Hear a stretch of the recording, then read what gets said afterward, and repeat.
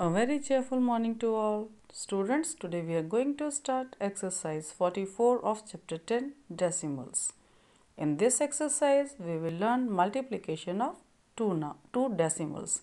For this, remember two things. First, multiply the two decimals without decimal point, just like whole numbers. In the product, place the decimal point so that the number of decimal places in the product is equal to the sum of the decimal places in the given decimals. To understand this better, let us take an example.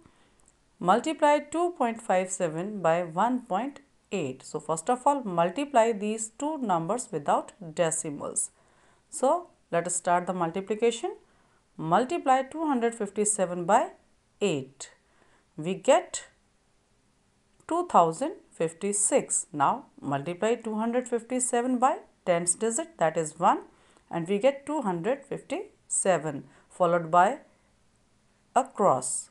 Now, add these two, we get 4626 as the final product. Now, count the total number of decimal places in both the decimals. We get 3. So, there should be 3 decimal places in their product also. So, 2.57 multiplied by 1.8 will be equal to 4.626. Next, continued product. 0.235 multiplied by 4.6 multiplied by 0.3.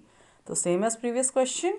First, find the product of these three numbers without decimals. So, first we multiply first two numbers, that is 235 and 46. So, multiply 235 by 6, we get 1410. Now, multiply 235 by 10's digit, that is 4. We get 940 followed by a cross on extreme right. Now, add these numbers, we get 10,810 as their product. Now, multiply this product by the third number, that is 3, and we get 32,430 as the final product. Now, count total decimal places in these three decimals, we get 5. So, there should be 5 decimal places in the final product also.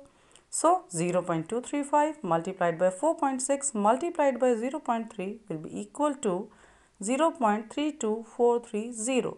So, students, I hope the topics are clear to you. Thank you and have a nice day.